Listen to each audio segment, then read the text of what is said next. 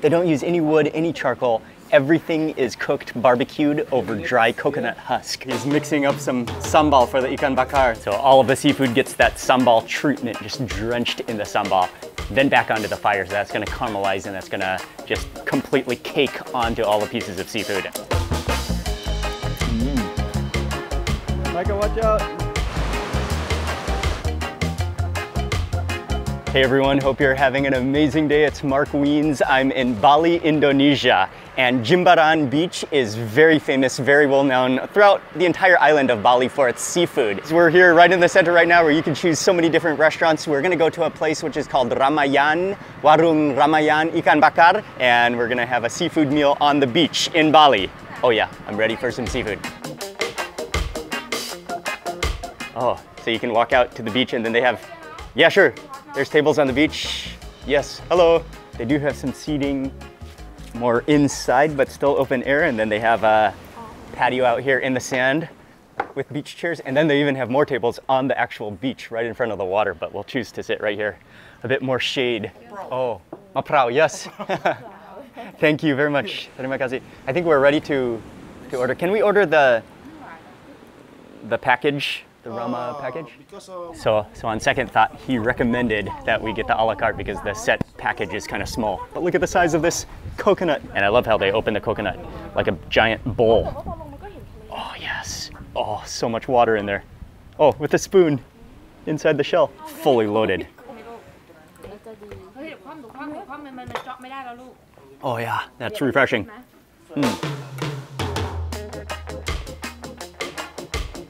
Okay, so they have all the fresh seafood at the front here in ice. We're gonna get some of the red snappers, which they said is fresh today, and some of the king prawns, some of the calamari. So they're just getting out the fresh seafood. The fire has been lit, and we're gonna see a little bit of how they prepare the seafood. Mostly, is it more busy at nighttime? In the evening? Yes. Okay, many people come in the evening time. Oh, okay. Just clean them up now, the calamari, the fish, the prawns, and the fire is, still being lit with coconut shells, coconut husks.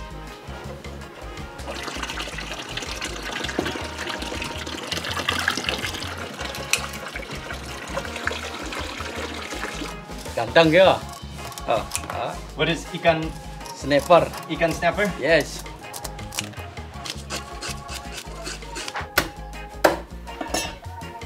Oh yes, I love the Indonesian way of cutting the fish, so it lays flat, kind of butterfly cutting it, so it gets as much potential exposure to the grill as possible and lays flat. Oh, this is the marinade? Marination? Marination for the fish, and the marination for the calamari.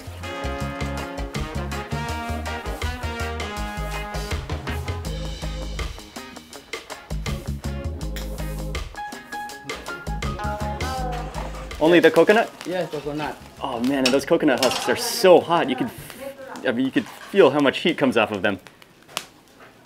Oh, going on.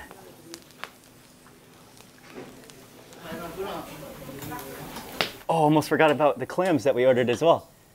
These are local clam? Yes. From Bali? In Bali. Clam. Okay, Bali clams. Yes. Fresh, juicy clams gonna go right on the grill as well. Oh, this is turning into a beautiful seafood feast.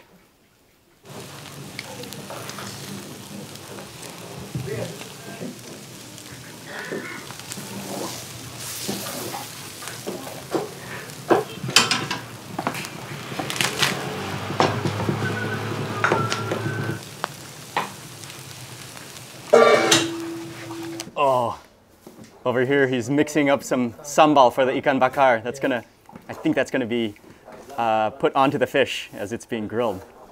You can never get enough sambal when you're in Indonesia. Oh, I love sambal. Every form, shape, size, type. Oh, nice. Okay, now sambal goes on? Yes. Okay. This is sambal. Very good. This is obok-obok. Okay.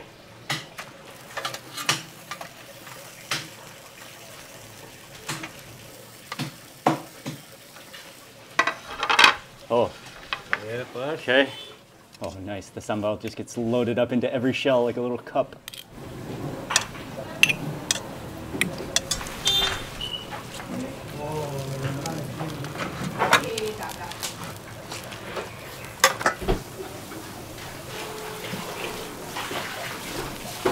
So all of the seafood gets that sambal treatment, just drenched in the sambal, then back onto the fire. So that's going to caramelize and that's going to just completely cake onto all the pieces of seafood. And I think everything should pretty much almost be ready.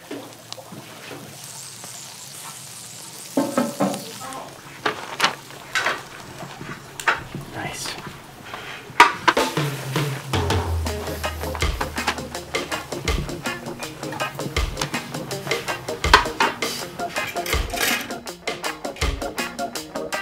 So got to start with rice actually first.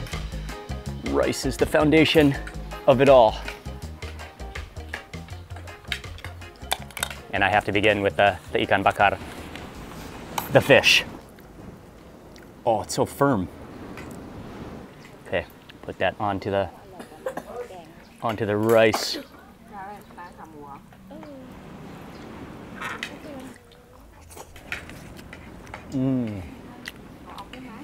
You immediately taste the smokiness.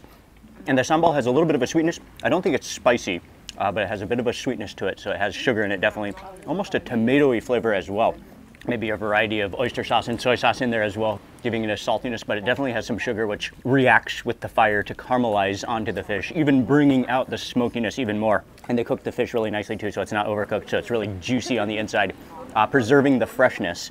One of the things I love about Ikan Bakar, grilled seafood in Indonesia, is they use such a high heat, and they didn't use any charcoal or any wood. Actually, it was just all dry coconut husk, providing this really sharp high heat so that you can kind of scorch the skin and then scorch that sambal onto the skin of the fish, giving it that really intense smokiness. Will be good with a squeeze of lime juice though.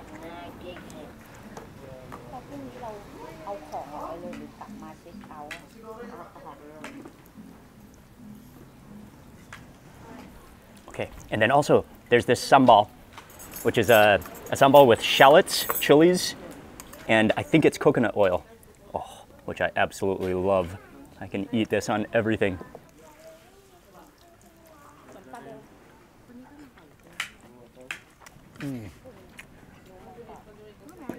Oh yeah, shallots, chilies. Oh, I think it's lemongrass. That's the freshness. That's that hint of lemony fragrance in there, and coconut oil. Okay, those chilies are not really spicy at all, but it is really good flavor. Okay, I'm gonna move into these prawns. Or he said that they were king prawns.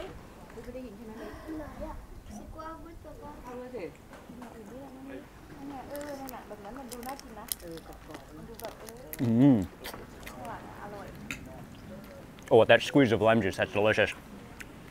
Again, contrasting the flavor of the sambal. The shell has been grilled pretty well, so you can even eat the shell.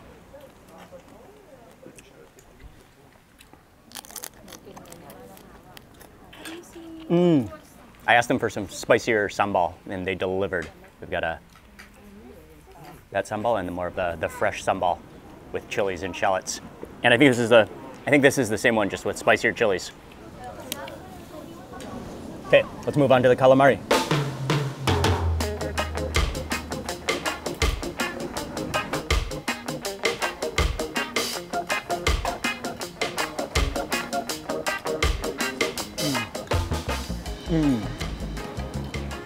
Yes, those chilies, excellent.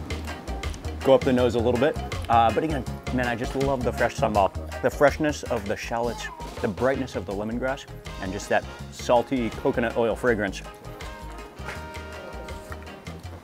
Oh man, that's so tasty.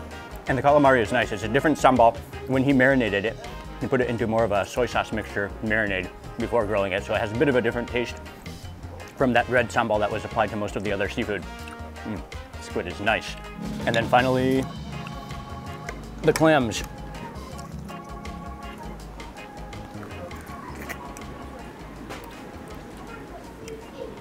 You really taste the shallots in that sambal. And it does more have a tomatoey kind of sweetness to it. And then the clams are just there swimming in that sambal. Oh, I like how they cooked the clams. Again, not overcooked, but just kind of boiled. When he grilled them, he put on a whole spoon of that sambal. And then when they were on the grill, they just sort of boiled in their own juices in the sambal to cook them. Oh. That will take it to the next level. When you add the coconut oil sambal and the shallots, it just kind of brings out more of a savory flavor to your seafood and a little bit of spice as well.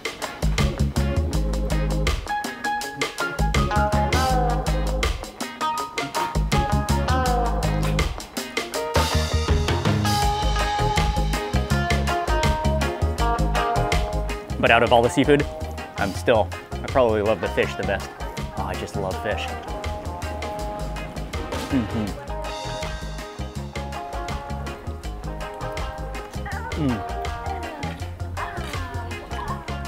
That part of the fish near the bone and the top fin, oh, it's really oily. Really tasty.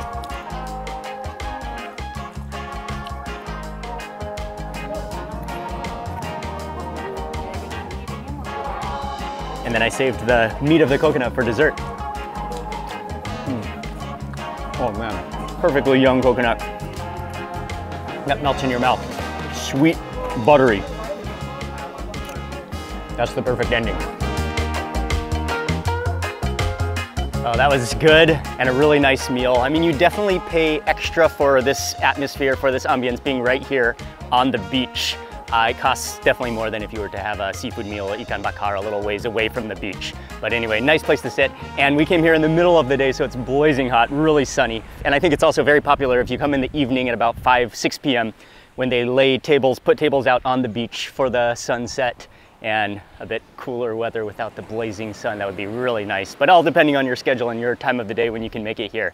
I'll have the information in the description box below, and I want to say a big thank you for watching this video. Please remember to give it a thumbs up. I'd love to hear from you in the comment section below, and remember to subscribe for more food and travel videos. Have a fantastic lunch, and I'll see you on the next video.